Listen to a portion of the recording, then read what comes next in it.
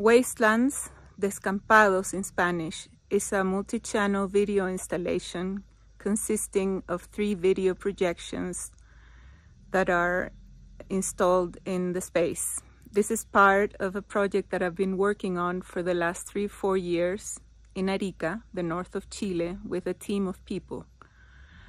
The project tells the story of 20,000 tons of toxic waste that arrived to Arica from Sweden, exported by the Swedish mining company Boliden. In the beginning of the 90s, the inhabitants of the area started getting illnesses and many people died.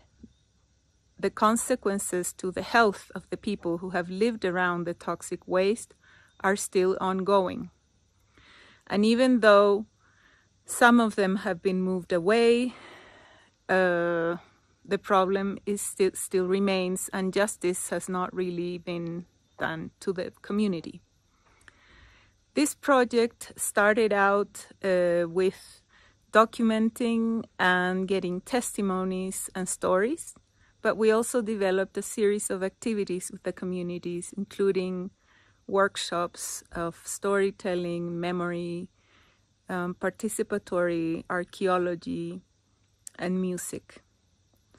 What you see here at the gallery is part of the project. It's a video essay that has fragments of the testimonies and also our own reflections on the criteria that have been used to decide which human beings are disposable.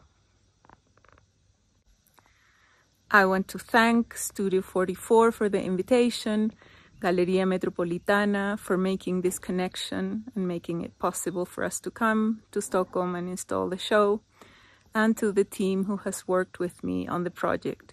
Julia Villen, historian, Magdalena Garcia, archaeologist, Patricia Albornoz, filmmaker, Veronica Lizama, Maximiliano Manriquez, and Daniel Bembao, local activists in Arica. Thank you.